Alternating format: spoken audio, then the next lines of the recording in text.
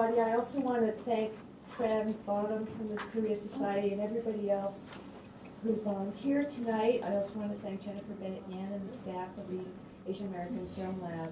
Welcome. I see a lot of new faces here, which gives me another chance to talk about the Unfinished Work program. We're looking for projects that are works in progress, be they documentaries, be they video performances, be they screenplays, and in this case tonight, TV pilots. It's a wonderful opportunity for filmmakers to see their works performed in the case of scripts by wonderful actors from our Actors Directory. And you can submit anything from a scene that you're struggling with or an entire screenplay that you're struggling with. Because in my mind, everything is a work in progress until the director says roll, but then when they say cut, you're rewriting it in your head anyway. So tonight we have two wonderfully contrasting projects. We have Will and Lee's TV pilot called Nic Of Time, and he's going to present it with our wonderful cast, and then he and I are going to sit and talk with you for about 10 minutes, and then we're going to show some extraordinary footage from Savannah Washington's documentary playing Frisbee in North Korea. Need I say more? So without further ado, I'd like to introduce Will. Thank you.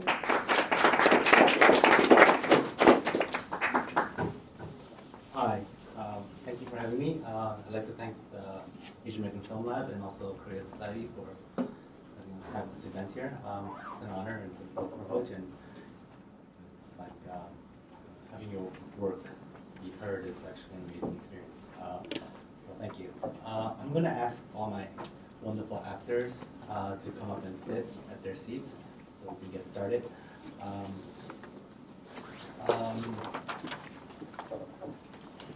I thought about maybe doing an introduction, but I was like, no, I mean, we'll just read it.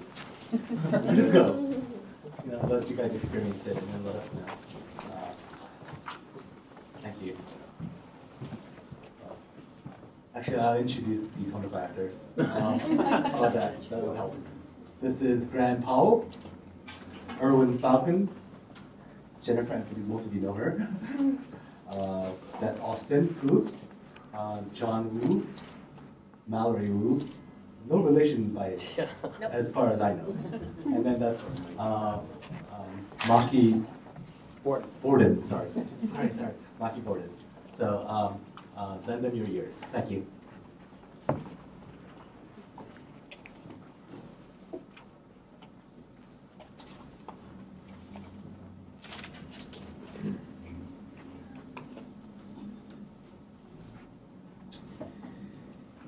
Interior Locker Room Day, titled January 11th, 1991. Adolescent boys in wrestling singlets weigh in. Slouching, moppy-haired Nicky Sloan, 11, steps up. Weights shift on the scale. It settles on 93 pounds. Nicky blows a tuft of hair out of his eyes and catches the cascading disappointment of Coach Wolf, 40s, donning a green USMC cap with sergeant stripes. Say it with me, Sloan. 90 pounds. 90 pounds. Say it like you mean it. 90 pounds, sir. Note, narrator, a David Attenborough-esque expert, speaks as if presenting a nature documentary. Young Nicholas Sloan learned many cruel truths about life. If you can't get there on your own, this will. Coach hands him a bottle of liquid laxative. Nicky reads it. 1. Life doesn't come with a warning label. Interior gymnasium, evening. Thwomp. A sweaty shoulder pummels into Nicky's gut. Nicky's stomach churns, grumbling. His adversary maneuvers for the takedown. Splat. Nicky hits the mat as his opponent towers over him. The boy's victorious sneer turns to repulsion. The crowd lurches, disgusted. Amongst the horrified faces, Nicky's friends, teammates, the whole school. 2. Contrary to popular wisdom, nobody really wants to see who you are on the inside. Nicky lays on the mat within a sea of human excrement. Interior hallway, next day. Ashamed, Nicky averts his eyes and plows ahead. Students laugh. He reaches his locker, spray-painted, "Shit boy." He buries his head inside. Then, Interior High School, 3 years later. Closing his locker, 14-year-old Nicky, same hair and shirt, dwarfed by upperclassmen, dashes along the gauntlet, scared. Interior bathroom day. Nicky huddles in a ball, bracing himself above the toilet. The door busts open. Imposing seniors enter, waving plungers. Nicky pleads to heaven. Heaven is indifferent to shitboy. 3. Despite what everyone says, size matters. Exterior suburban home, another 4 years later. Corsage in hand, 18-year-old Nicky straightens his tuxedo jacket and rings the doorbell. His plain Jane prom date opens the door while tongue-wrestling a bearded redneck donning a Bass Pro Shop cap. Behind Nicky, a behemoth monster truck towers over his beat-up Geo Metro. 4. This also applies to your automobile. Interior frat party, another 3 years later. Nicky fixates on 2 sorority sisters playing beer pong. A frat guy spikes Nicky's drink. Nicky takes a swig. 5. Looking the wrong way can have dire consequences. Smash cut to exterior college campus night. A hopped-up Nicky frantically runs naked across the quad, pursued by a legion of campus police. Interior jail night. Scruffy inmates part like the Red Sea, revealing naked Nicky in front of an overflowing toilet. A mop and bucket are presented to him. Exasperated, Nick begins to clean the mess. 6. Don't mistake repetition for a sign. Interior Feynman Laboratory, day. Title, today. Adult Nick, 34, pushes his mop across a spotless floor. His tattooed arms revealed by the rolled-up sleeves of his janitor uniform. The harsh lessons of a cruel world forged Nicholas Sloan into the man he is today. Nick jealously eyes a suave physicist chatting with an attractive colleague. As they walk toward him, Nick conceals the wet floor sign and mops past them. Thwack! The couple slips and hits the floor. Nick's self-satisfied smirk says it all. What we men of science have termed an asshole. Interior Feynman Laboratory later. Nick mops in the background of a sterile physics lab. Professor Selvaratnam, 50s, a Slavic physicist, Sasha, 30s, stare at an empty 10-foot cylindrical glass tube. In a flash of blue light, a steaming panini sandwich appears inside. The professor smiles, jubilant. A breakthrough! This is what we need to save everything! What we need is more proof. The professor takes a bite of the sandwich. It's still warm. That's our proof. It's science. We can't verify a panini. We need a live specimen. We have to send We can't send Tony. I just taught him to pull the perfect macchiato. Tony, a chimpanzee, operates an espresso machine on the desk. Nick dumps out the trash. The scientists turn. Eyes light up. Hey, Nick? How would you like to be the most famous person in the world? I'd like to be a lot of things, Professor, but as you can see, I'm busy. I have to rinse my mop after I save the world's energy crisis. Well, today your wishes come true, my dear friend. The sarcasm lost, Nick rolls his eyes. You see, before you are fully functional, chrono taxidi makane. It's a time machine. A crude term for it, but yes. Using the particle accelerator, we are able to move atoms at beyond the speed of light, displacing the laws of space and time as we presently know them. Sasha glares at him as Nick zones out. And we need you to test it. You'll be the first time traveler, the Buzz Aldrin of the time. Yuri Gagarin was first in space. History wasn't my strong suit. Sasha steps close to Nick. What do you say? Are you coming with me? Unfortunately, no. I have to properly document the process. Sasha leads Nick to the control panels. The digital display reads, date 12/31/1999, hour 12:01:00, duration 1 minute. Look, you step inside, we set the dials for the date, time, and duration. You'll be in the past for 1 minute. Simple. Why 1 minute? Just enough time to grab one item from that era. That is all we'll need to validate our finding. Given this singular opportunity, an astute traveler put out for the age of the dinosaurs, the building of the Great Pyramids, the birth of Jesus, Gettysburg, or Jimi Hendrix at Woodstock. But one moment in time preoccupied Nicholas Sloan. We hear the crowd and splat from the infamous match. Nick snaps out of it. How much you paying for this? Professor looks at Sasha. They hadn't considered this. Professor opens his wallet. Empty. Do you take Discover? You want to shoot someone's atoms through a particle accelerator, you pay in cash. Find some other chump, I'm fine right here. Real.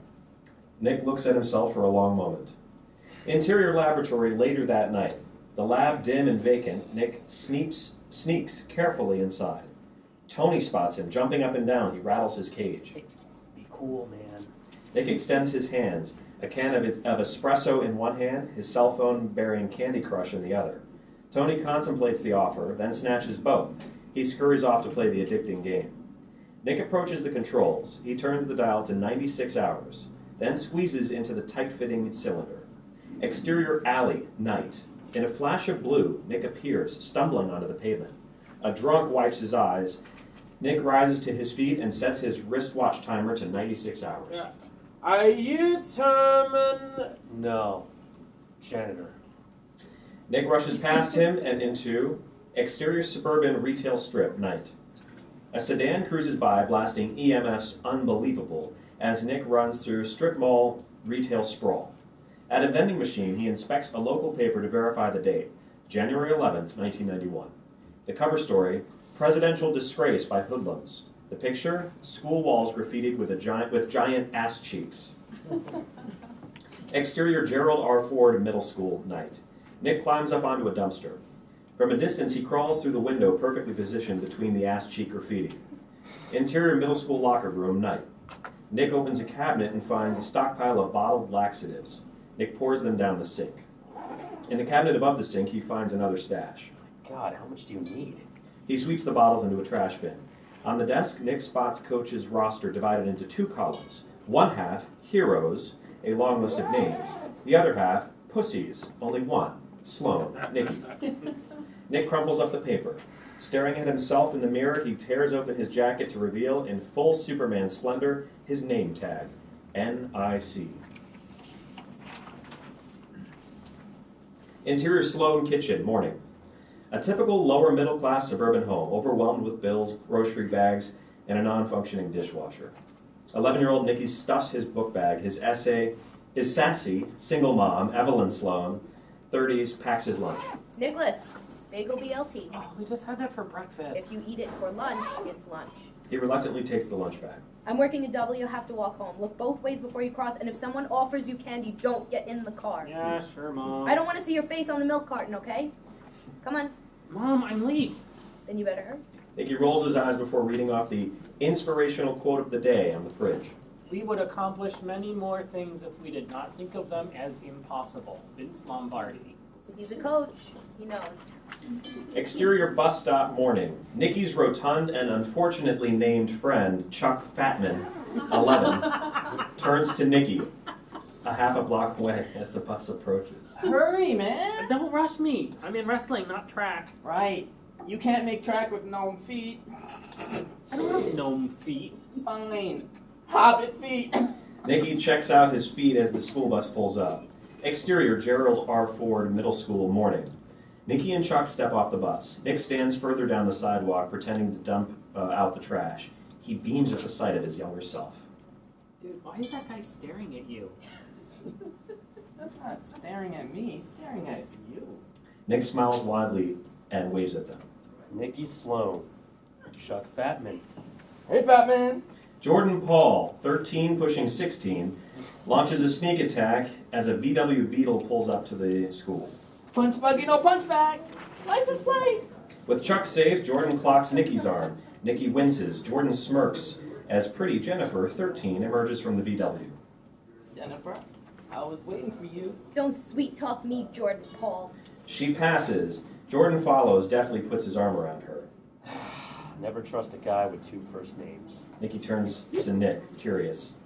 The guy's a dick, all right? Next time he comes at you, what you do is, Nic starts to posture a UFC move. Just keep walking. The boys race off, leaving him in mid-pep talk. Interior, Gerald R. Ford Middle School office day. Nic leans on the counter as his secretary flips through files. Nicholas Sloan. Reading, math, earth science, then lunch. Quit slacking off. Assistant Principal Horner, 40s, clad in a padded shouldered suit, surges into the room. The custodial break is 10 minutes. During that time, 3 8th graders vomited in the chemistry lab. Someone let the chinchilla out of homeroom 5, and the teacher's lounge toilet is all backed up.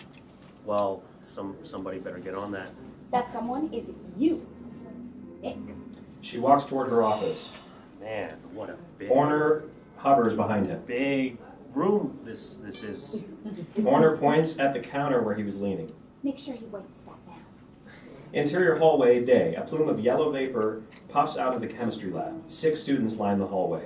Nick covers his mouth and enters the lab. Interior chemistry lab, continuous. Nick wades through the vapor and opens a window, then steps in the puddles of vomit. He dry heaves as he mops the floor. Interior cafeteria, day. Students dine in their respective cliques. Chuck sits with his not-so-cool friends, Aaron Wu, 12, big glasses and hand-me-down clothes, and Tim Wilson, 11, half black, half white, and abnormally tall. Nikki plops down next to Chuck, who inspects his lunch bag.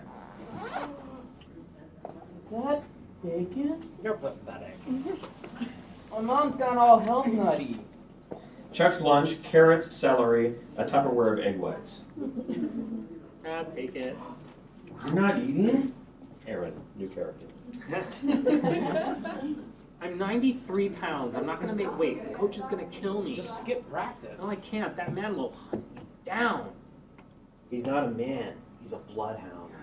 Oh, I missed you, Bacon. Why sports? If you want intensity, let's step it up on the D&D. The Dungeons and Dreadmore module has high-level monster Well, my stuff. mom says sports are a healthy outlet to nurture brotherhood. Then she should just join the team. Dude, if Chuck's mom joined, I would totally sign. Yeah, I'll wrestle her. Shut up, guys! Who's wrestling who now? The entire wrestling team stands behind Jordan Paul. Why don't you sit with us, Sloan? Aren't you part of the team? I'm with my friends. What team are they on? Debate. Class. Chess. Does band count? Wow, you know how to pick 'em, Sloan. You're better with us. Jordan motions as 2 big boys pick up and carry Nikki away. Nikki pleads to his friends for help, but they cower. Hold it. The janitor blocks the path of the wrestling team. Put the kid down. The wrestlers drop Nikki to the ground. Who do you think you are, Jordan Paul? I'm Jordan Paul. And I ain't no sorry janitor for sure. That's a double negative, douchebag. What did you call me? You think you rule this school? You think you're so special, but you know what? Nobody likes you. Isn't that right, Nikki? All eyes turn on Nikki. The entire cafeteria falls quiet. Yeah? You don't like me? Spotlighted, Nikki bolts out of the cafeteria. Interior hallway, day. Nikki flees through the hallway. Suddenly, AP Horner latches onto him and drags him to a halt. Mr. Sloan, there is no running in my hallway. I'm sorry, Miss Horner. How do you explain this? Well, there was a situation. It was a rhetorical question. Detention. After school. No, but I have wrestling practice. Oh, yes. What will the team do without its star? Get serious, Mr. Sloan. You're no Jordan Paul. Nick rushes down the hall searching for Nikki. This is a school, not a gymnasium. Nick halts. He sees Nikki in Horner's claws. Did he cause trouble? No, ma'am. No, but he was the one who... Quiet. I have no qualms adding to your detention. He got detention? Of course. Oh, that's awesome. Nikki glares at Nick, furious at this stranger. Excuse me? You're awesome. I am? I am? What are you doing tonight? Nick looks down at Nikki, who coldly stares back at him. Interior school hallway later that day. Coach Wolf, sniffing, marches through the halls. Exterior Gerald R. Ford Middle School, day. Coach bursts out of the exit. Nick tosses trash bags into the dumpster. Coach is drawn to him by the scent. You see a little runt of a boy about yay high? Oh, him. He went home. Coach takes a good look at Nick. Sniffs. I think your intel is off, son. I saw him walking home with his fat and nerdy friends. Coach sniffs again, up close, confirming the source. I'm losing my edge. Coach spots his laxatives in the trash. What's that? Oh, nothing. Just cleaning out the chem lab. Coach reaches for it. Hold it. That's toxic. Nick moves to block him, but the coach crunches him in a headlock. What do you know about toxic, boy? You ever breathe Agent Orange in the swamps of Da Nang? Nick muffles a response as a glaze of nom falls over the coach. They wanted it to sound all sweet and citrusy. He hoists and tosses Nick into the trash. Coach snatches up an unopened bottle. Nick struggles as if in a child's ball pit. But let me tell you, there's nothing orange about it. Interior detention classroom day. Nikki, a gum-chewing girl, a boy with a constant nervous twitch, and a mohawk kid watch the clock approach 4 p.m. AP Horner inspects a pile of contraband. An NWA cassette, a Victoria's Secret catalog, Catcher in the Rye, cigarettes. Heavy footsteps echo in the hallway. Interior Gerald R. Ford Middle School hallway day. Coach Wolf marches toward the door and whips it open, coming face to face with Horner, who eyes him with disdain. I need to report a theft. A theft? Oh my god. Someone raided my inventory. I'm sorry. You've mistaken me for someone who cares. Bell rings, Horner leaves, followed by her detainees. Exterior Gerald R. Ford Middle School day. Crawling out, Nick rushes toward the nearest entrance. Interior detention classroom day. Coach Wolf opens the closet to find Nikki. Sloan, the air is thick with your putrid hormones. Attention! Nikki jumps out and stands at attention. Were you about to sneak attack me, Sloan? Like some VC tunnel rat? No, sir. Why were you MIA?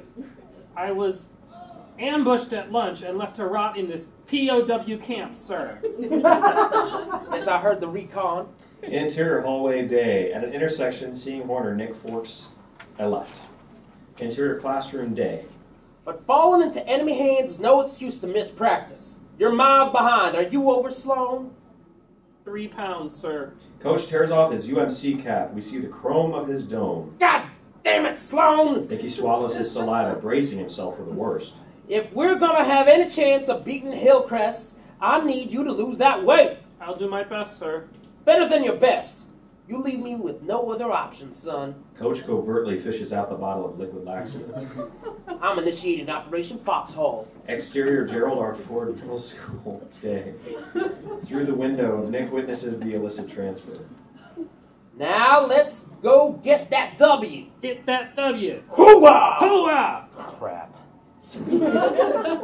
Exterior Gerald R. Ford Middle School day.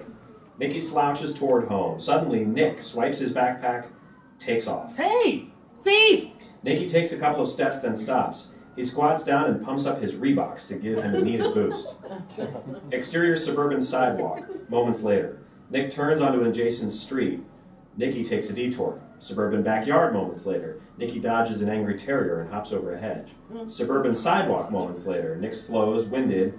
He blows his air out of his face as he looks behind. The coast is clear. Suddenly, Nicky side tackles him onto a leaf pile. As they wrestle over the bag, it unzips and the laxative bottle drops, shattering on the pavement. They freeze, shocked. Oh man, oh man, oh man. He whips around to Nick. God, what's wrong with you? Why are you ruining my life? Whoa! I'm trying to help you. Help? This isn't help. Trust me, there's... Nick scrambles for an explanation. He points to his name tag. How do I say this? I'm an undercover investigator with the National Intervention Council. Looks like a janitor's uniform. I said undercover, didn't I?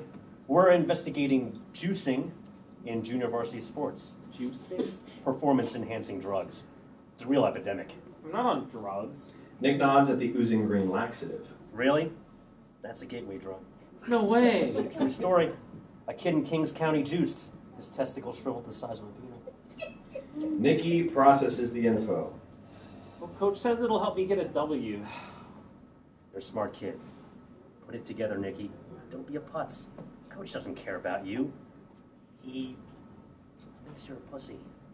The truth smacks Nicky. His shoulder drops. I probably wouldn't win anyway.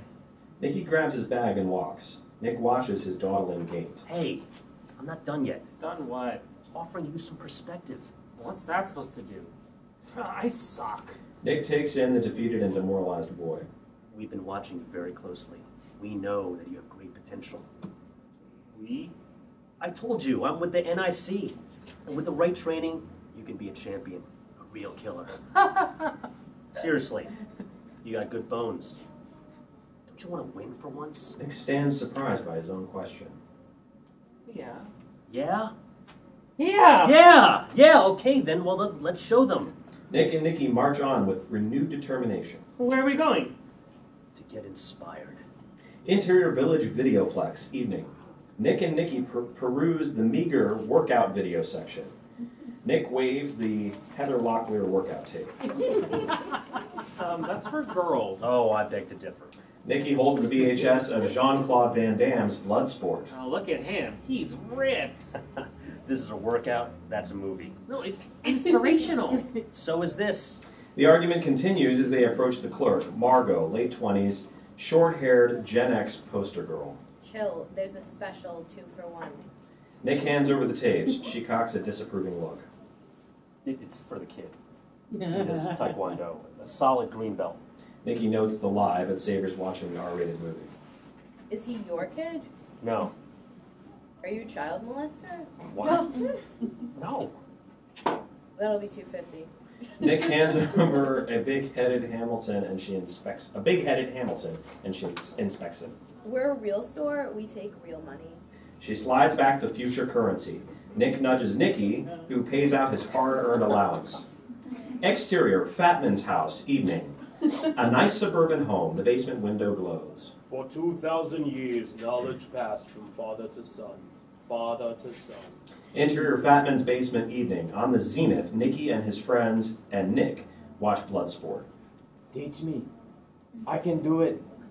You told me using any technique that works, never to limit myself. On screen, as pounding music plays, Frank Deux and his master train. The master repeatedly knocks Frank Deux to the ground.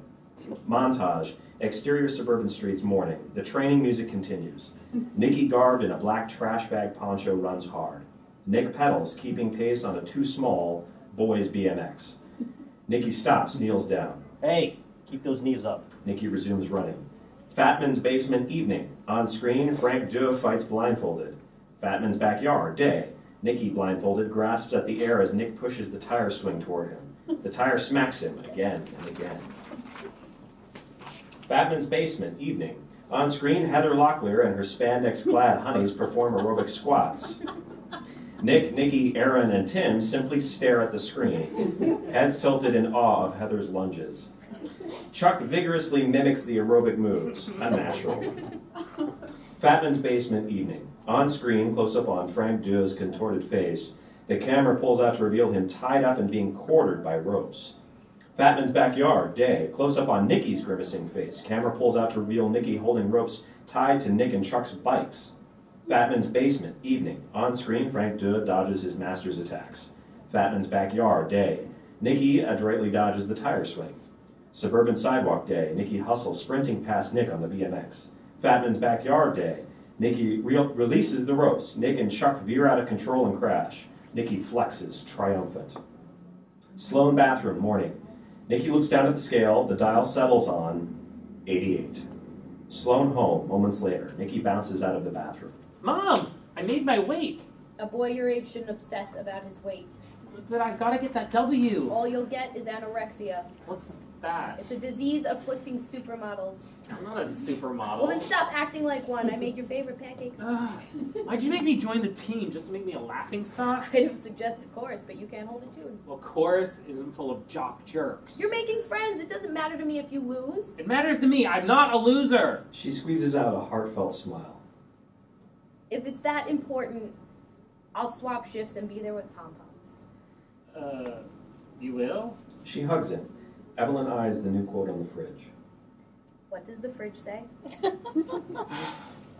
Control your own destiny or someone else will. Jack Welch. Who's Jack Welch? He makes grape juice. Interior cafeteria, day. Nikki hands Chuck his lunch en route to join the wrestlers' table. What just happened? Pepperoni happened. Interior video store later that day. Nick drops the video into the return slot. You're late. She points to the sign, 2-day rentals. Kids, what can you do? You can't shoot them and you can't shoot them. Why are you hanging out with him if you hate him? I don't hate him. She waves the videos in his face. Why else would you infect him with this crap? It's a classic. Nothing from the 80s is a classic. I'm supposed to trust your taste. Nick indicates Margot's staff picks, foreign and indies. My taste is eclectic. Where's Enter the Dragon, Top Gun, Animal House? When you curate garbage, it's still garbage. Nick smiles at her sass. Can I ask you something? What? You're young and smart. Why work at this dead-end job? Dead end. Maybe I'm exactly where I'm supposed to be. She thinks on this. What are you doing after work? Not hanging out with you. Right. He goes to leave. You still have a late fee. Nick rifles through his pockets, finds a 2014-era $10 bill. Put on my tab. Interior gymnasium evening. On the bleachers, students huddle in their cliques. Nick checks his watch, counting down from 60 minutes. He approaches Nikki, warming up near the bench. Okay, kid. Moment of truth. It's not about winning or losing. It's how you play the game, right? No, it's all about winning. Jordan Paul tosses his sweatshirt to Jennifer, who giggles with her friends.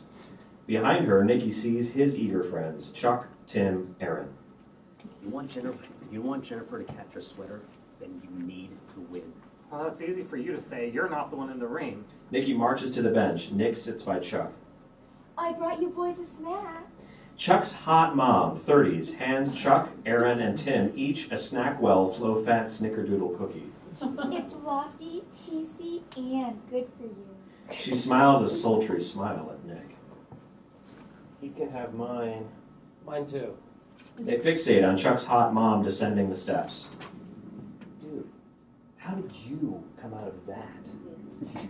Chuck's hot mom sits beside the enthusiastic Evelyn. Nick brightens up fondly at the sight of his youthful mom. Ladies and gentlemen, boys and girls, Gerald R. Ford is proud to host Hillcrest. Interior gymnasium later. On the mat, Jordan Paul takes down a bigger boy with an absurd, obnoxious suplex. The referee whistles the victory. The crowd cheers as the game is tied 3-3. Next up, the lightweight category. For Gerald R. Ford, Sloan. And for Hillcrest, Akhmatova. Nick cheers on. Sloan, front and center! Nicky steps off the bench. A plume of chalk surrounds him as he tugs at his suit. He waves to his cheering friends. A hooded Akhmatova stands up. Removing the jumper, the wrestler is a stern, ponytailed girl. The crowd falls silent. Hushed murmurs as he nears the mat. Nicky looks on, stunned, as she sizes him up. Shake hands. Nicky wearily shakes her firm hand. Coach and Nick, victory-obsessed mirror images, hype Nicky on. Nicky! Oh, no mercy! Don't hold back! No You got mercy. this! You got this! Time slows. Nicky gazes across the mat at Akhmatova. The whistle blows. Akhmatova charges. Nicky remains frozen. In a flash, she throws him down. Pin. Head facing the crowd, Nicky witnesses his friends shamefaced. His mother gasps, dismayed. Akhmatova grabs his chin and turns his face towards her. You let me win. I'm no charity case. This ain't over. Sloan. From the bleachers, Nick sits stunned, shocked. Oh my God, his life is over! Hearing this, Nick stands and applauds. In solidarity, Chuck, Tim, and Aaron join him.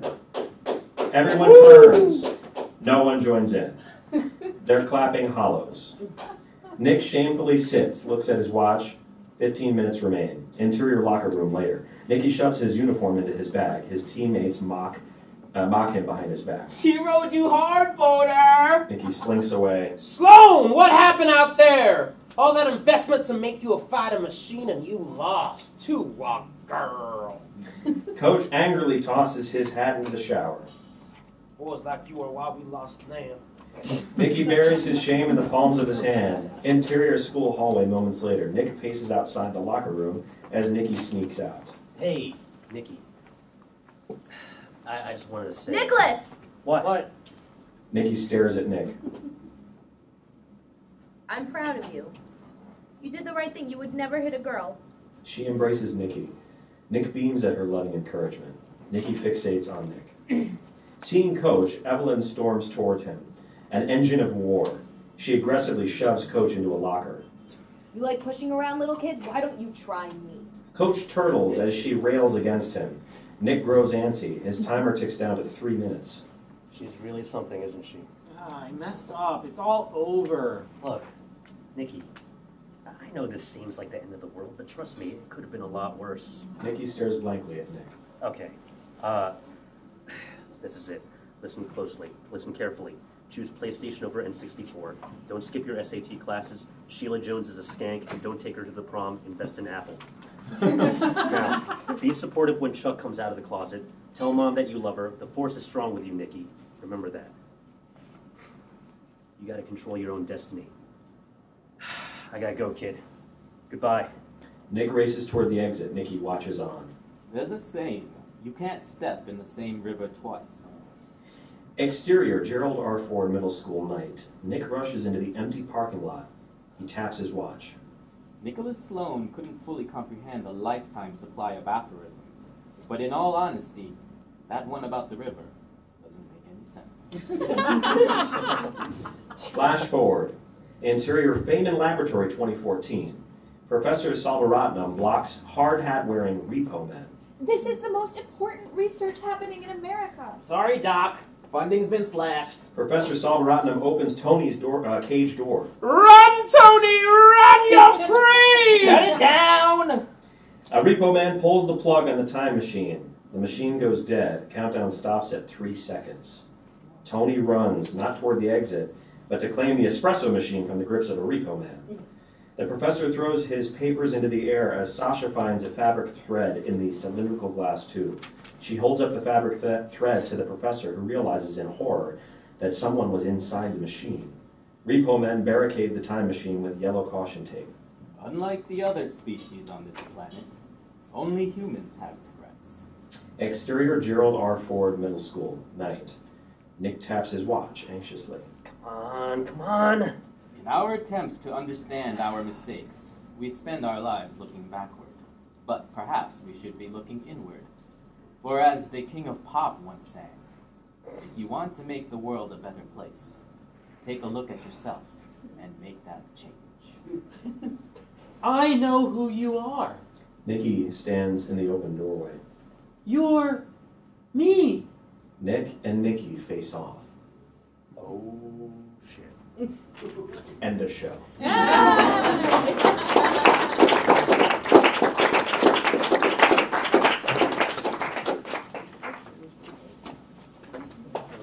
Thank you so much. What do you do now?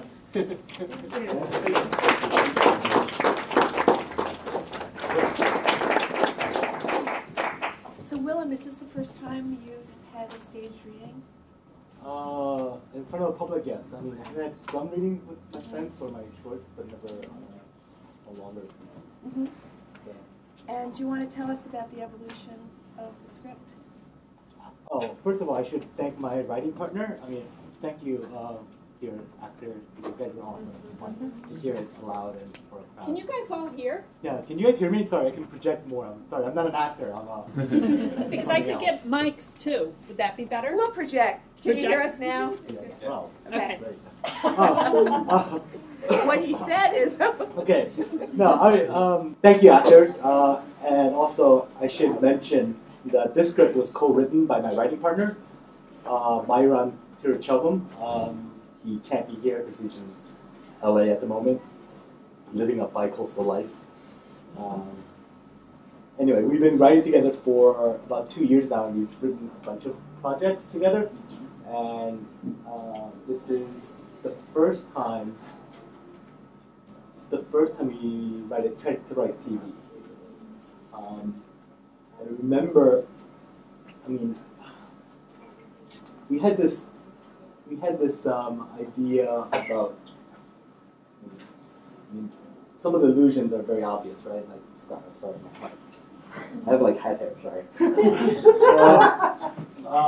Like, you know, like we love Back to the Future. We love like a lot of 80s and 90s references. That's what made us in many ways and made us want to be filmmakers. So it's sort of like, you know, sort of lovingly remembering that. And also, there's this thing about, I don't know, I'm sure you guys all think about this, like with what I know now about my life, what I could do if I went back and change that one thing, you know, some aspect of your life, how different it would be. So I mean, that sort of question where propelled us to like this. What is your process when you collaborate with someone? He's the only person I've ever, well, that's actually not true. I've collaborated with one other person. But she's my friend read her thesis from the audience. But on a feature or on television, he's the only person that I really work with. And it's a weird thing. I mean, collaborating, I don't know if any of you guys collaborate, but it's such a weird process.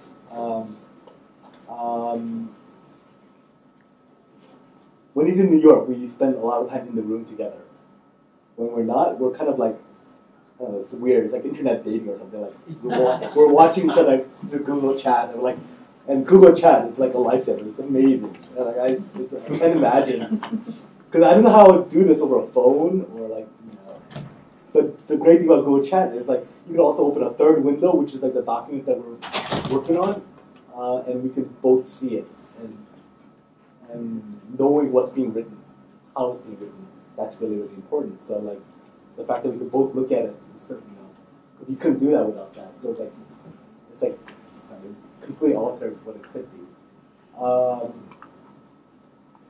We spend a lot of time talking. A lot of it's talking. And we spend a lot of time outlining. With different projects, we work slightly differently, but we always come up with an outline first, and then do like character background, character sketches, and then first of all, we discuss what is the show about, really, in its essence, what is that really about, and then from there we kind of move on and talk about some of the structure, characters, and what's working, what's not working, what's funny, what's not funny, which is a really tough thing. And I think it's funny sometimes I don't. Some of you may think it's funny, some of you may not. Such an odd and humor. Yeah, it's a really tough process, but we send documents back and forth. We have, I think we started writing this maybe January of this year. Yeah. We've gone through like a few drafts. I mean, when you're talking about structure, TV writing is highly structured. Mm-hmm. So can you talk to us about, have you created the Bible? We haven't created a proper Bible. We have like larger arcs. What does the season look like? What does the episode sketches look like? What are the problems?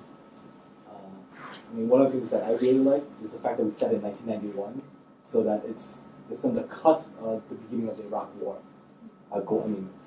The Gulf War, right? Desert Storm, way back in the day. And I remember like thinking that that's really cool, and like exploring a country going through war in the backdrop of this comic, things like that. I mean, I don't know if you guys know what a show Bible is, but it's basically a document that spells out what the essence of the show is and where it's going to go and what are the episodes about, what are the themes about, and characters and all that. But we didn't fully write one. We just had sketches of episodes that we foresee in the future. It was my first time writing TV. My writing partner, Myron, he's written more TV than I have. My friends know me as a cinephile. I'm a complete lover of film, so like the idea of writing TV was actually really, really bizarre. Like I never thought I would write TV, let alone a sitcom. But as I was getting into it, I don't know, there's something charming and something sincere in the piece that I really, really like and that really resonates. I think that's what keeps me pushing to make it better.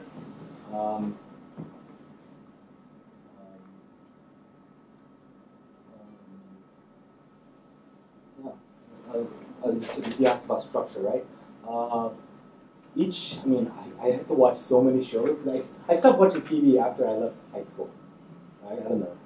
After high school, I stopped watching TV, so I had to like go back and like I think I watched the entire 5 seasons of Arrested Development in a week. It's insane. Like I do these really marathon film show, TV show viewings just to like catch up. I've never seen Freezing Peaks. That's definitely like, and that show's wonderful. They did a great job with that show and the problems of that world and those characters. So it's definitely inspired by that. It's definitely inspired by like Wonder Years. Who doesn't love Winnie Cooper? I still have a crush on Winnie Cooper. Yeah, I just watched a lot of shows because each show is different. It's sort of an outline. So what are the possibilities? Yeah. It's always interesting also to watch the pilot of a series that went on for years to see just how they set up every character and the situation. I mean, it's brilliant when you're binge watching and then go to the first one again and say, wow, that's how I met all these people.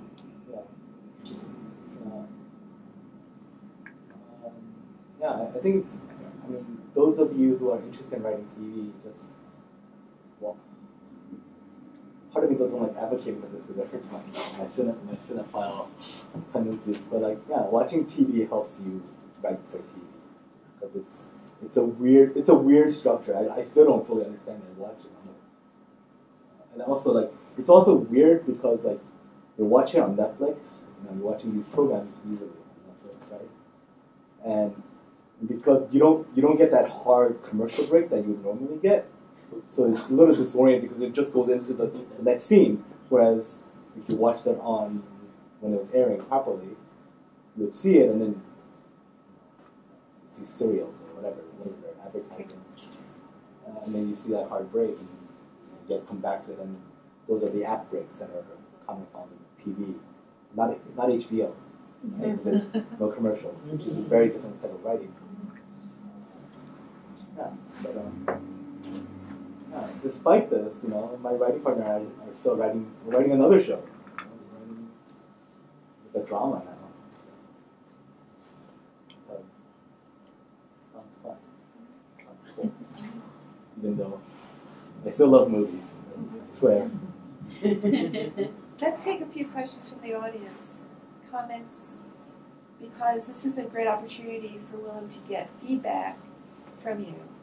Yes. Yes. Great job, by the way. It's really, really cool. Thank you. I know it's like hot right now for TV, right? Everyone's doing TV, writing TV.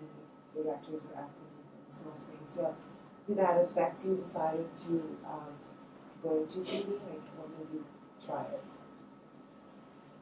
I mean, I think since like 2000, especially since like 2008, 2009, like that's when all those indie production companies started dying. Warner Independent, and it's so many like very reputable production companies that would make these low budget films or independent films. They died. So like the avenue of making films, like now you have to make these ginormous, tentpole films or like nothing. It's really, really hard to make those smaller films. With that said, I mean, in TV, the opportunity is much greater, and there's TV, and then there's that other thing, the internet thing. Internet like Amazon. Is that TV? It's still a question. I don't even know what it is. Like, it is TV. It's like not quite TV, but it's not quite HBO. So what is it? I guess it's closer to HBO than it is to network. But they also they kind of have their own structure too. And then there's like difference between HBO versus like AMC or FX. They still have commercial breaks within it. Some of them don't. I don't know, there's more opportunity because there's so many vendors. Like even Hallmark is making their own, trying to launch their own channel with their own content. Amazon, Hulu, I mean, just more people are just making it. So that's why you switched over? I guess in part, but it's also like, I mean, I've never wrote a sitcom, right? So it's more like it sounds fun. You know, I mean, I don't just want to make movies. I mean, I do want to make movies, and I do want to make documentaries, and I do want to pursue really good television. But I don't know, just expand yourself. I mean, it's being tested, really. Pushing myself to different, challenge myself to different mediums, different formats, different. And I swear to God, like everyone knows me as the guy who loves like Tarkovsky, Bresson, Bergman. These really heavy, like oh my God, existential angst. I'm gonna slit my wrist. I'm so depressed. Kind of like films. That's what I love. So like the idea that my friends think like, what a sitcom? That's so weird. It was fun. It was challenging in a different way. Just like the hour. I mean, I've never had a writing collaborator before him either. So like that was also challenging. Like, how do you grow as someone who's pursuing, these artistic endeavors? Like, how do you push yourself? I mean, I think it's good to meet fellow travelers. I mean, writing is a very lonely road. So I think just having companionship, as the great philosopher Winnie the Pooh said, it's better with two. I really believe that. It's better with two. We have time for one more question or comment from the... Yes? Well, this time, like, reading it, just something struck me, like this, like that, like jumping over that dog, that terrier, and it's just something about it that just reminded me of that chase in Ferris Bueller's Day Off at the end. Is that like other than the content of like what it is, like is it also stylistically a throwback to like that era, like Herman's Head and Parker Lewis Can't Lose, like a multi-camera traditional sitcom, maybe without a laugh track, but like I fully. If I had my own way about it, I would shoot single camera. I don't want multi-camera. Definitely single camera. I mean, there are definitely a lot of allusions to 80s and 90s. I'm a little bit ashamed to admit it. I've never watched Ferris Bueller. I'm really ashamed. But I did like Parker Lewis Can't Lose as a kid. I remember watching it. I'm like, oh, this is fun.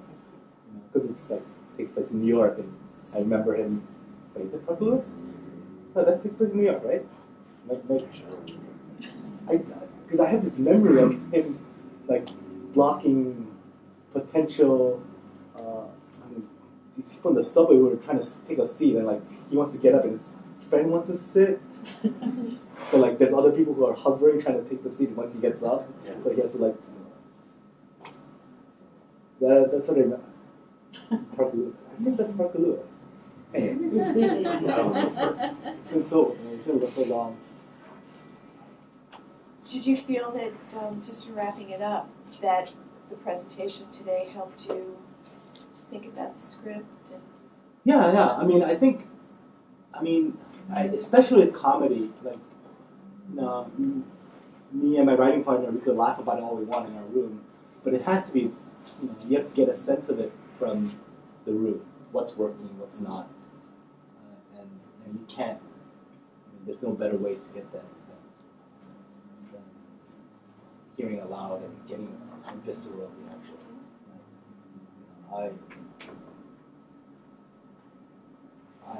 I have a tendency not to trust people's answers when they ask me like, when they tell me like they give me some answer that's very intellectual. It's problematic. I like visceral, bodily reactions. I cried. I don't think anybody cried today. Or I laughed. It's like things that are like literally associated with your body, yes. And your body is reacting to the image or the presentation or to the art or whatever it is. It's that visceral reaction that's the most honest. So did you get laughs when you thought you were going to get laughs? I got thoughts where I thought I would get it. I got laughs.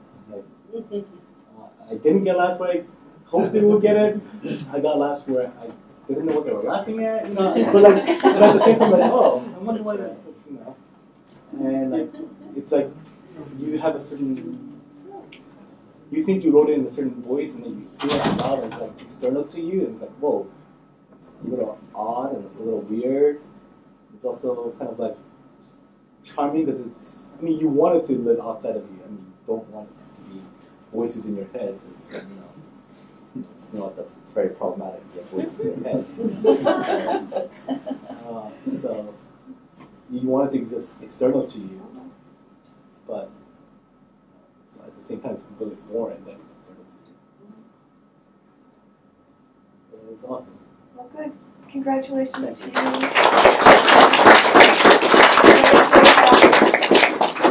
Thank you so much, Will. Thank you, guys. So now shifting gears just a bit, I'd like to introduce Savannah Washington. Here I am.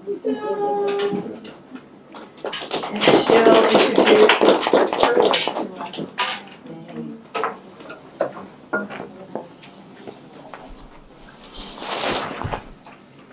Hi, it's great to be here tonight. And so thanks for having us. We really appreciate it and having the film this evening. You're going to see about a 13-minute excerpt of the film, and we're in editing. We just started our rough assembly. Hopefully you all got a card, our movie card. So do stay in touch with us. You'll see the information for the website, and it'll be live next week. We're beta testing right now. But you can get on our Indiegogo page. We are crowdfunding. Woo-hoo! So please spread the word. And if you can't contribute, do please just pass the information along and sign up for our mailing list. We'd love to stay in touch with you and let you know how the movie is going. So I think with that, so we'll see about the 13-minute cut, and then we'll talk some more. Thank you.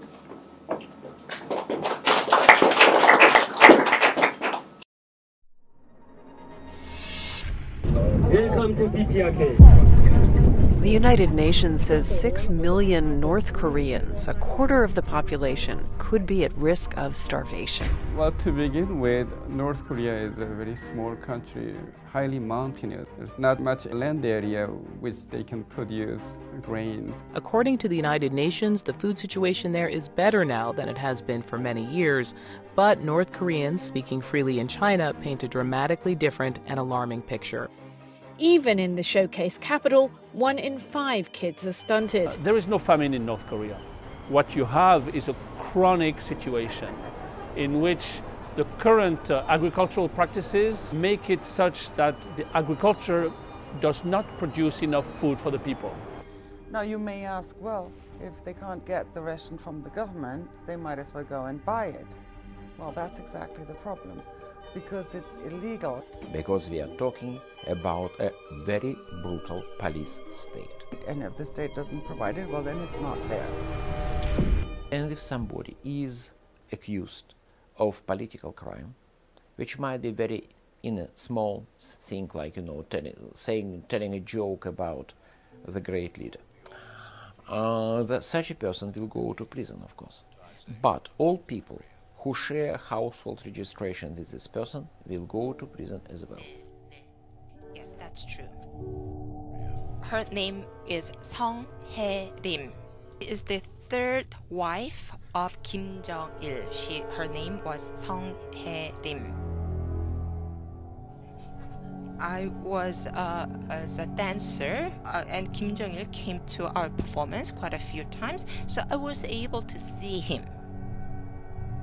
When I was questioned, I wrote down everything about Song Hae-rim. But if I knew that I was going to be taken to, Yodok camp, I would have not written down about Song Hae-rim. In North Korea, there are 10, principles. And we are not to damage the reputation, and we are only to live in loyalty to Kim Il-sung and his family. That is the principle 1.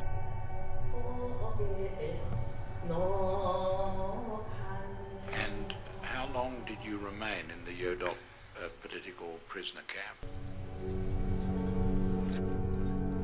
I was there for 9 years.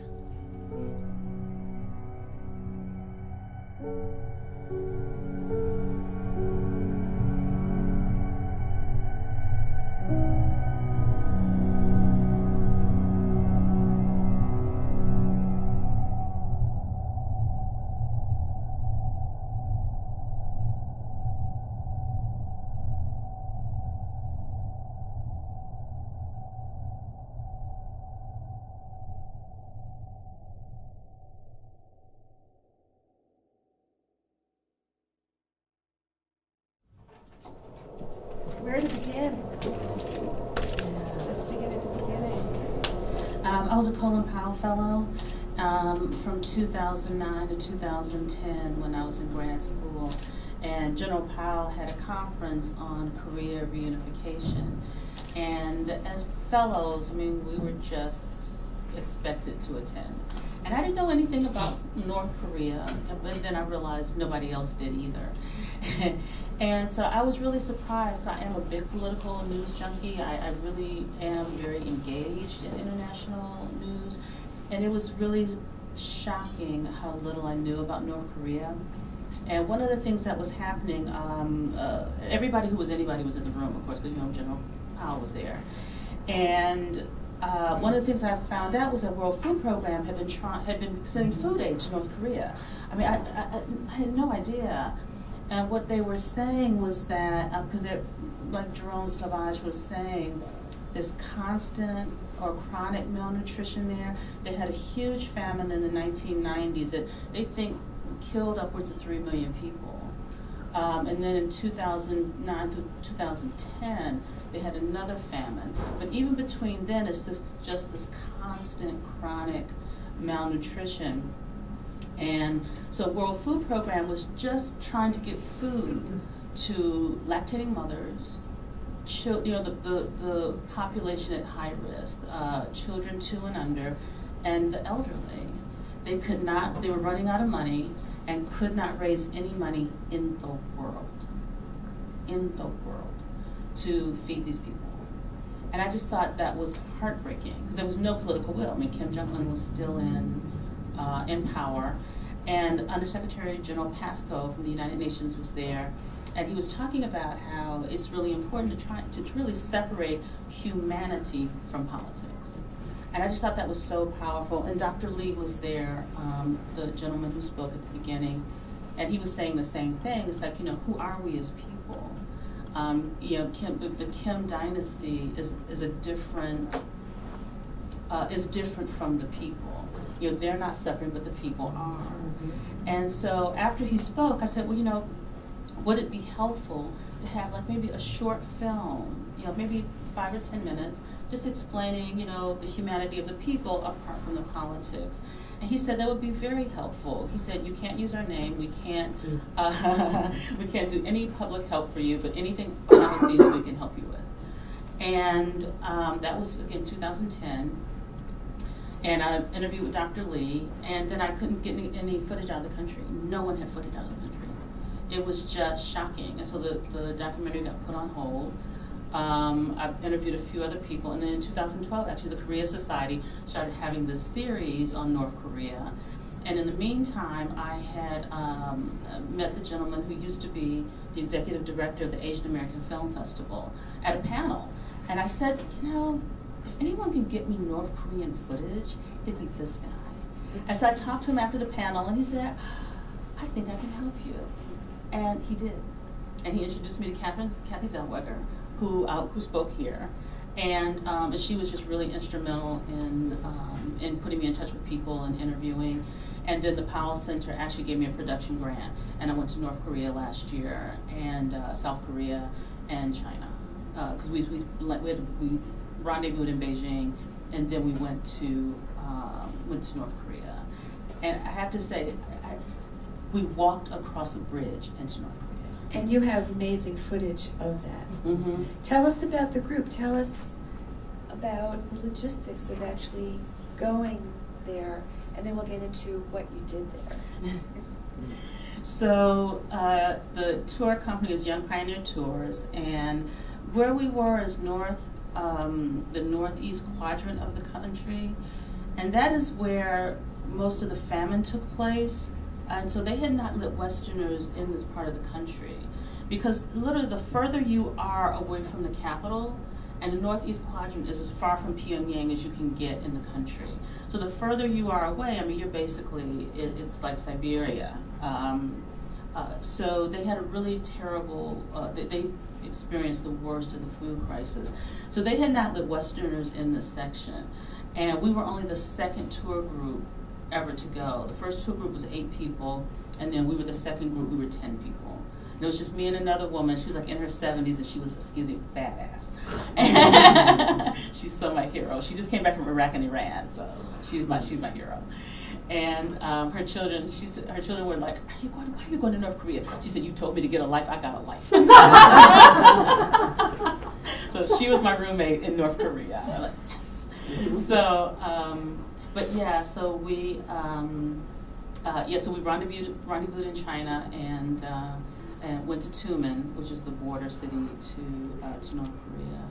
And again, so we were the second group to go, and it was really surprising because it is a very poor area, and the second and third largest city are there, but it's still, I mean, you see we were in the hotel, and this is like, they put us in the best hotels, and they were still pretty bad, and no running water.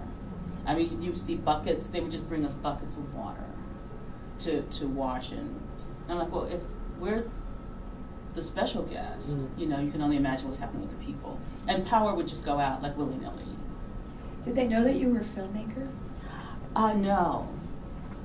So we all went on a tourist visa, and about 2 weeks before I was going, because you know, as a filmmaker, you're just doing the work. You're just trying to get the stuff, get the planning done, get the stuff done. And I went to North Korea first and South Korea, so I didn't want to take South Korean footage into North Korea. Yeah, and so I left a bunch of stuff at the hotel in another suitcase, like a lot of my professional gear. And so went in, and it was about 2 weeks before. I'm in bed, and I was thinking things through, and I really just started hyperventilating a little bit. And I'm like, you know this is dangerous. And I'm like, no, think Florida, you're going to Florida. And you really have to just I just had to psych myself out that I'm going to, Iowa. What equipment did you take to Iowa with you? I just took a high-def camera that looks like a consumer camera, and I had a little wide-angle lens that was super small. And so, I was wondering why they'd never said anything like, why did she have why is she swapping lenses out? And I was just like, I am so okay with playing the dumb tourists, because they still have it's still very patriarchal. And so I was filming everything. I was filming all the time, and they just thought that was so cute. She's so excited about our country, and I'm like. But you also took some footage when you were not supposed to? Yeah.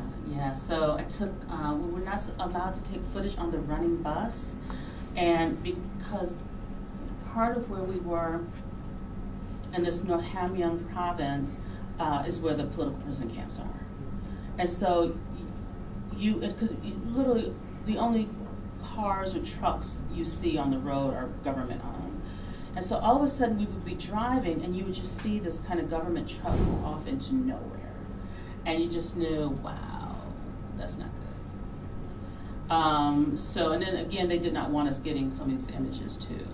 And so the street scene, it was 4:30 in the morning. It's light out early there, so it's like 4:30, 4:45, and these speakers start blasting really early. And me and Mildred woke up like, what the hell is that? And we get up and we look outside to see why there are little speakers on the outside of the buildings to wake everyone up. And we started seeing these people in the street. We're like, what are they doing? And we just stood there. And I finally had the sense enough to go, will you get your camera?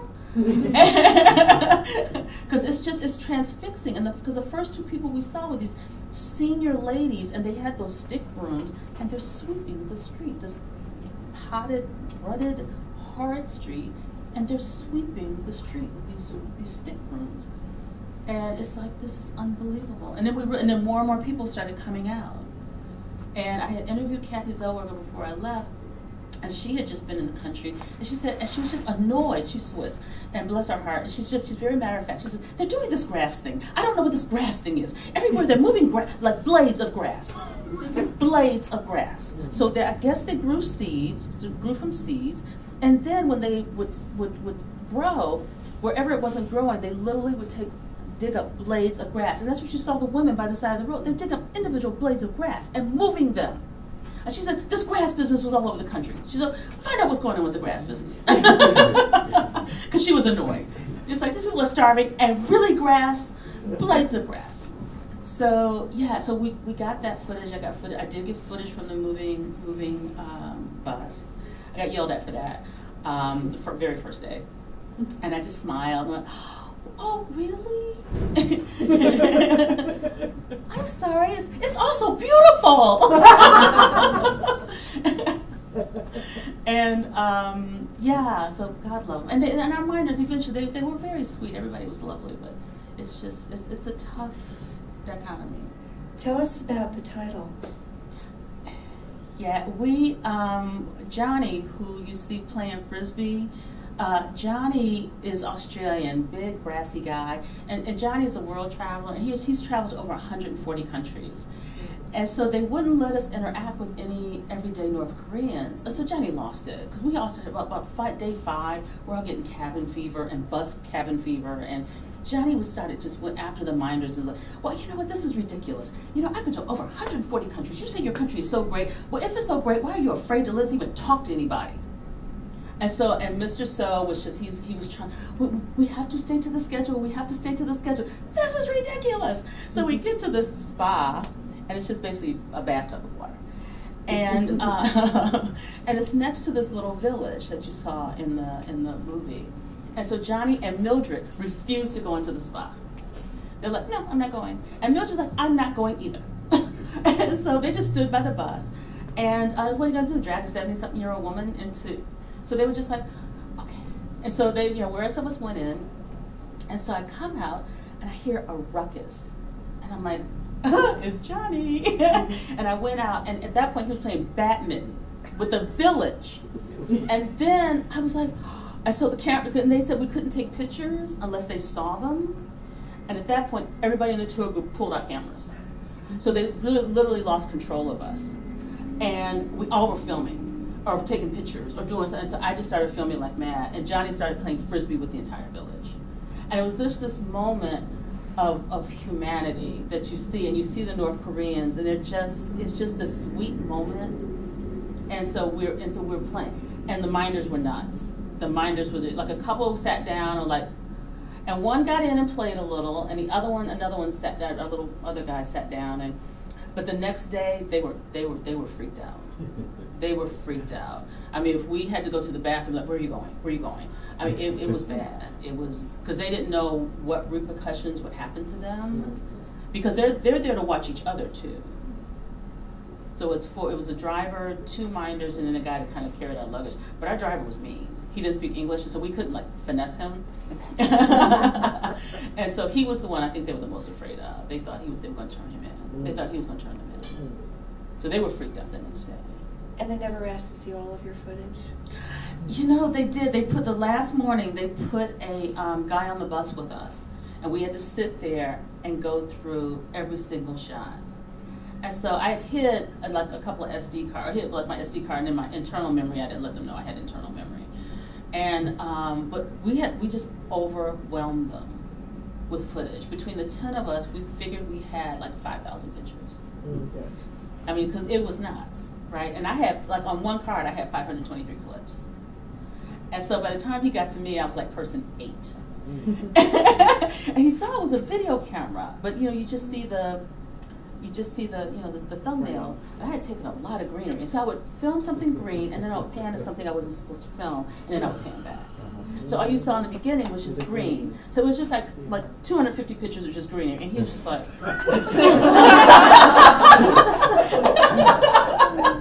At one point, I wasn't going fast enough. He was like.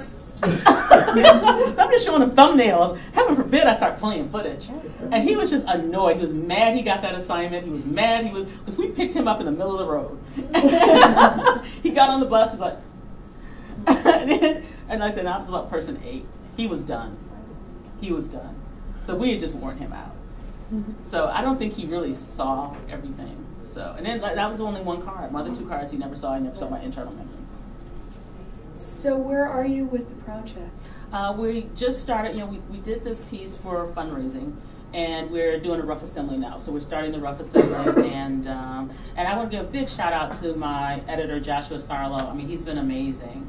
And between the two of us, we work really well together, and you can see it because we both have similar and different sensibilities, and it really is a great marriage of what we both bring to the table. So, yeah. Let's open this up to the audience. Questions? Yes, in the back. Love it. Hi. First of all, I love it. I mean, it's devastating, so I'm not saying that I love what's happening. I love what you captured. The laughter at the opening, just that laughter through everything. That's me. I'm doing the one filming, and it was so much fun, and it was such a lovely moment. And I just got, sometimes you just get in the present moment, and you get how special this is. And so it was just so lovely, and they were so. Cause one of the women that was on the telephone when I interviewed, her name is Deb, and she's a defector, and she lives in Jersey actually.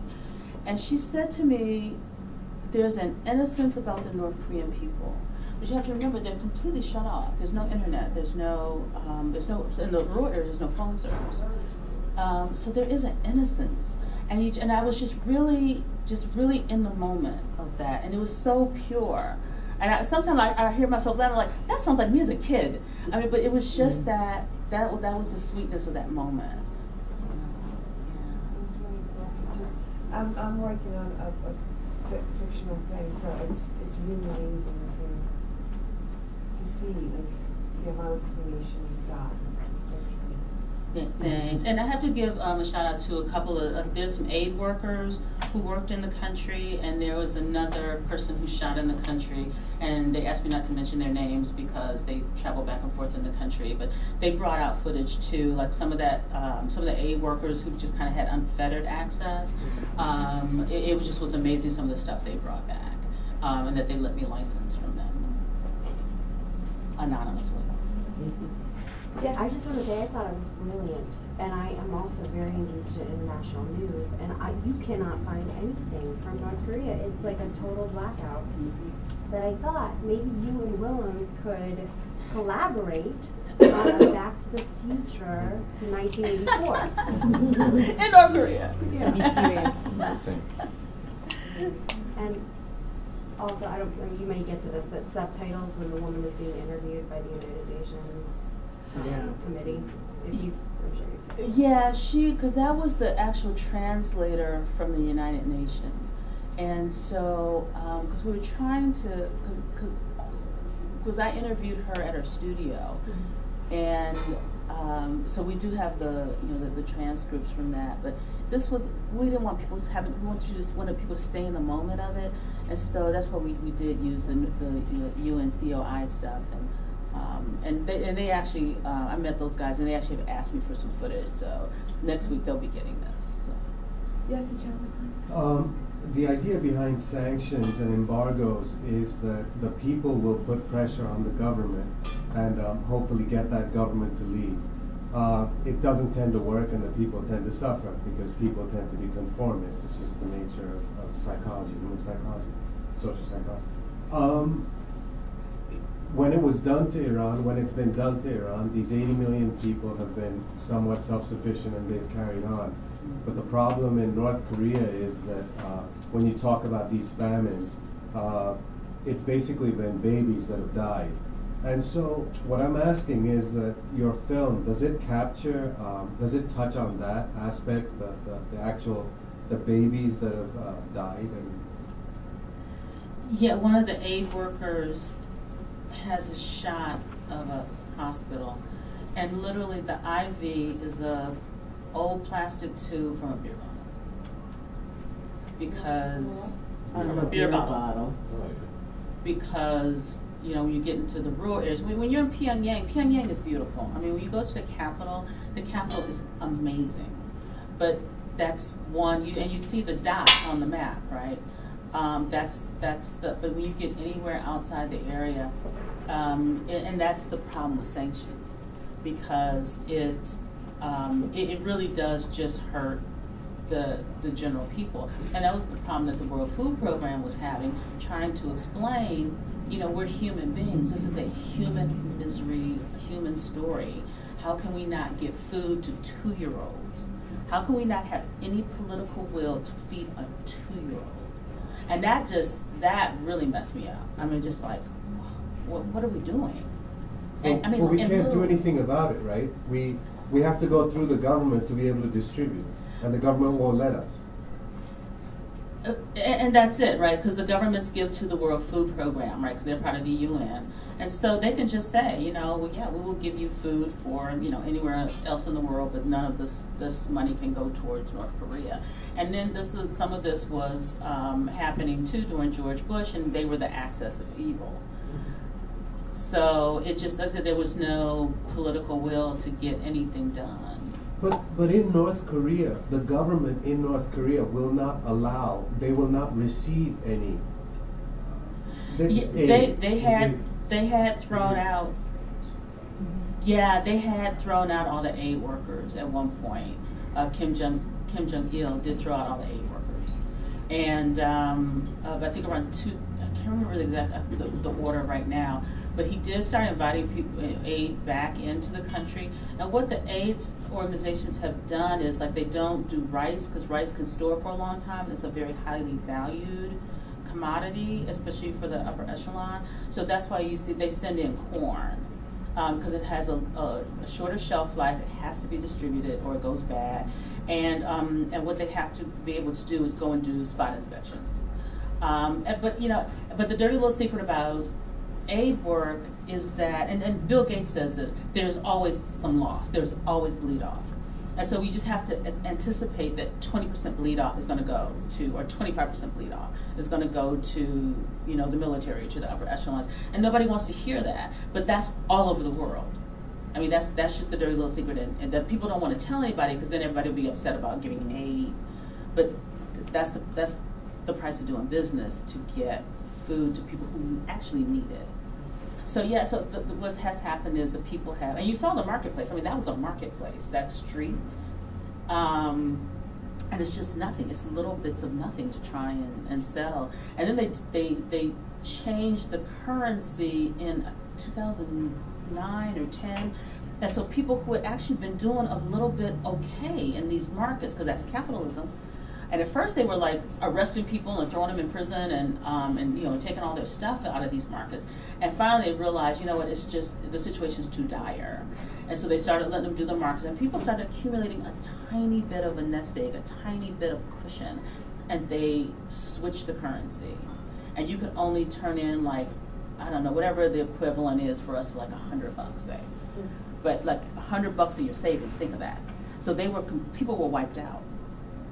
And that was the first time that people started revolting, started really, really bristling against Kim Jong-un. And Kim Jong-il. And he saw he had made a horrible mistake. And so he said, well, no, this minister of so-and-so talked us into doing this, and he's a traitor, and they had him killed. And I think he might have even been publicly executed, but they had him killed. And they said, okay, yeah, never mind. But I mean, they still didn't go back to the old currency, but yeah. And this is the power of film. Right. You know, you are an activist, and you're also a teacher, and you're encouraging your students to take on projects as activists. And this is such a stellar example. You're in a very special position to do this.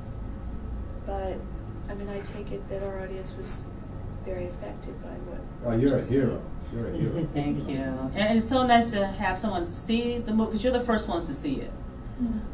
So it's just really great to get the feedback, and because me and my editor, we basically just are in a little room, and so it's just nice to and you know, of course we think we have captured the story and captured the humanity of the people there, but it's just nice to get feedback from you. So thank you.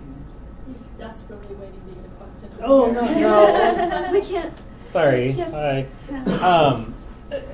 Not sorry. It's not. It's a little tangential, but I was just amazed by you telling the story of sneaking the footage, getting in, and it's not directly related to the cause or the core of the movie. But I was just really curious. You talked about your roommate, who is the older woman, and who was just exploring the world, and then the 10 of you on the bus. Like, did you guys find out, or did you find out why some of those other people? What made them want to tour North Korea, and then did any of them know your real reason? Yeah, that's it. That was because when we first all met, we were all strangers, right? The Johnny and his friend Alex, they were both from Australia. They knew each other, but everybody else pretty much were kind of strangers. So we're just kind of tootling along, taking the sleeper train down to down to the border. And so we got really close, and everybody were really great travelers. Everybody had been pretty much seasoned travelers, almost everybody. And so nobody complained. They were just an amazing group to travel with. And we got really sick towards the end. More than half the group got food poisoning, and everybody was just super ill, and everybody was still amazing. And so it was funny, the last day we had all gotten really close. And when we were when we left the country, then everybody was like, we were exchanging emails, and then everybody started fessing up. Yeah, one guy, Martin, I got some of his stills. Martin is a journalist in Germany, and I was a filmmaker. And, so everybody started fessing up a little bit. And they were like, yeah, okay. But, sorry, I just have a quick follow-up to that well, I mean, I don't know. I was going to say, it just makes me think, like, North Korea, I feel like they should know, like, these people who, like, are taking the tours, like, who really wants to tour North Korea, Like, do they not know that these are people that are all trying to sneak footage or something?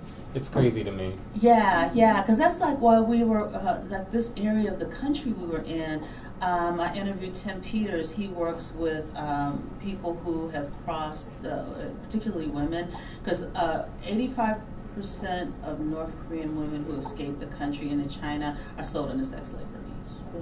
So either by being married off to Chinese men, because in this region particularly there's a shortage of women, or just into prostitution. So I mean that's huge. And so the children from these marriages, and sometimes the women will agree to a arranged marriage just to get them to a safe place out of North Korea. But what happens is if they are caught and repatriated back to North Korea, if they've had children with that Chinese man, the children are kind of persona non grata. They're not North Koreans, and China doesn't really recognize them as Chinese. And so they can't get an identity card. So because you have to like say who both parents are, so you can't say who the mother is. So it's a huge issue. So what Tim has done is he's taking these children, these orphans, because then sometimes the men just turn the kids out because either they can't afford them or they're not interested anymore, or or something happens to the father. And so he takes the children in, which is illegal in China. And he kind of puts them into foster homes, kind of these foster homes created by them, and then they just start they either try and get them an identity card legally, or they will get one that's forged. And he's a minister, and he said, you know what, my whole job, he says, I don't want a church, I don't want any of these. He said, my job as an activist, and is to protect these children. And so, all of this stuff is like happening along the border that is just really kind of horrific. And I'm sorry, I lost my train of thought that quick. But Tim has just been this really amazing figure, and about what's going on the border, and he has an underground railroad, and they call it the Underground Railroad there, and they have completely modeled it after the American system. And so that was another thing that was just really stunning. That they basically do have an underground railroad coming out of North Korea, and you go through China, and sometimes you go through Thailand, sometimes you go through Mongolia, sometimes you go, but everybody's trying to get to South Korea because you get automatic citizenship once you get to South Korea. Wow. We have time for 2 more questions from people we haven't heard from. Yes. I just like to make a comment. Like, as a person who grew up in the Soviet Union, it took us 80 years also to get out of there. For me, there isn't much surprise, because basically the cult of the Kim's family, dictatorship, everything was copied. Even insignia of North Korean military is almost the exact copy of the Soviet army. So I can only tell you everything what you told in some way relates to what we knew about the Soviet Union, about the Stalin, about everything. I can only tell you, you did the great thing. and good thing you didn't realize all the risk you were taking. Probably you didn't. Otherwise, you would never probably do it. Yeah, I wouldn't go back to the country now. Yeah. It's true. Okay. I wouldn't go back. Yeah, because it is. If I had been caught with that footage, like the guy who they just released recently, they had held him for 6 months. Yeah. He left a Bible, Korean Korean English Bible in the bathroom of the Seamen's Club, and we were there. It was in Chongjin, the Seamen's Club, and those people are. There's a patriotism that is out of of loyalty to the country, but also a fear of potentially what could happen. That he had left that Bible in that bathroom, I was like, oh dear God, you've lost your mind. And because not only did he put himself at risk, he put his entire tour group at risk. And fortunately, the tour group, because they detained everybody for I guess at least a day, and they finally let the tour group go when they realized it was him. But he was there 6 months. Yeah. I was going to say, I don't know. I guess since you're a seasoned traveler, you may have already been to Thailand and the Philippines. But if you go there, you also, if anyone hears you say anything bad about the president, either of Thailand or of Philippines, you can be incarcerated, and they'll throw you the key. So, I mean, it's not something they advertise because they want people to go, they want tourists to go, but it's still, there's this undercurrent of, you always have to be careful. I mean, always. And I mean, I've been to the Philippines very many times, and the first thing you see when you arrive in the airport, it says, "Death to drug dealers." It's a huge sign. And it's in English, and most people don't speak English there. It's a lie. Most Filipinos they keep them ignorant, so they don't speak English. But everything is in English. So, but if you say, and the funny thing is, you go to Thailand and you go to see where the president lives. It's the entire, all the buildings are covered in gold. So it's really bizarre. I mean, this is immense property, and the palatial home is covered in gold, literally. Yeah, and that's the Kim Il-sung and Kim Jong-il statues. I mean, these things are everywhere. I mean, you just drive along a country road and you just see like this massive mosaic of, like they had a mosaic, it literally is probably like the size of this wall from like, there to there. And it's little itty bitty tiles that they have done this massive thing in. And it's just in the middle of the country on a road. And it's like, and then there's no electricity in this area. It's hard to get electricity. That sign is lit up at night. And I'm sure it's not the only one. Right? Yeah, and so, yeah, exactly. So you see all of these insane bronzes, and then this immense poverty. And, yeah. We probably should, and we will, devote an entire evening and revisit your work if we can. Would love to. But thank you, and please everybody go to our website. Oh, we're running. Yeah. No, I mean, go. Yes. Well, I wanted to ask you about the North Korean defector woman that you interviewed that was speaking. Yeah. I mean, I'm just curious from I mean, I know this is a work in progress, but in the final, are you gonna have her? Will she be speaking, or will it be the translator's voice, and will be subtitled? We're working that out now because. I mean, this is my personal bias, so I'm going to say it because I feel very strongly about it. Yeah. There's something disempowering about someone not being able to speak in their own voice. Right. And I was like, oh, it made me cringe when I was watching it because I really want to hear her. And if I have to read it, that's fine, because I'm empowered by the travail that she's gone through. Right, and that was me and my editor talked about that, because when she is speaking, she is so emotional. And when you hear the translator, it's just very cut and dry. And she sounds much younger, which is a weird disconnection. Which is, yeah. So this was, we're gonna, because I think so too. I think that it's important to hear her, even if we, because what I'm thinking about doing actually is having a voiceover artist do her voice. And like you'll hear her underneath, and then you'll have someone that is like closer to her age and that is emoting like she's emoting at least. But yeah, for what we could do on short notice, that's what we had to do.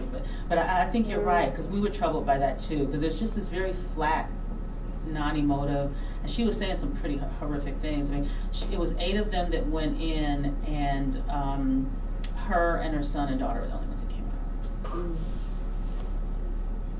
out. So please do stay on our website, and there will be a link where you can get emails and e-blast, and even if you just want to go to the Indiegogo site and just get on the mailing list. Please do, and we'd love to stay in touch with you, and thank you so much. Really appreciate it. Thank you.